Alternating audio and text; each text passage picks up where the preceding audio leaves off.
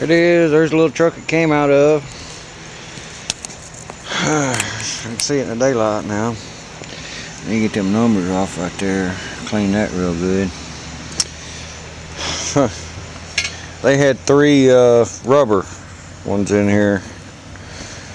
Yeah. Look at that. I mean, they were there. I mean, they were right there when they pulled the transmission, put a new clutch in. They were right there. They should have changed that. They could have changed those over there too. Oh no, it just runs hot. Hey, dumbass. I'm gonna clean it up. I'm gonna clean all this shit off right here. Clean all this, clean it down, and then we're gonna put it on the new motor stand. Yep. And start breaking it down. I'm gonna have to see about. See if I got anything to be able to pull these with right here. I don't know if I do or not. We will see. I'm probably not gonna have one. I probably had to buy some bolts. I need 3 bolts, you know. Then get my gear puller out and pull it off. It's a pulley puller, really. Damn, look at that. Shit. And it failed here too. Pull that off. Get that shit off there.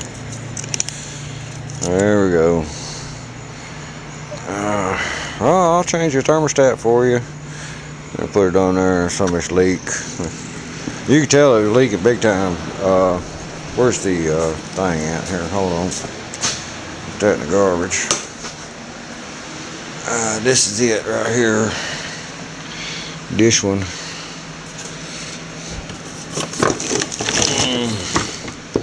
There you go.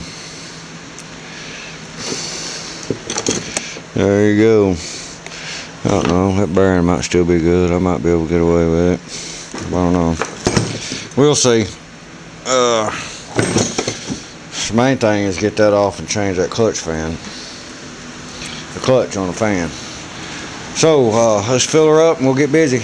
I'll get it cleaned up and then bring it in and put it on the stand, and we'll drop the pan down on the stand and we'll start tearing it apart. Alright, enjoy y'all. Peace.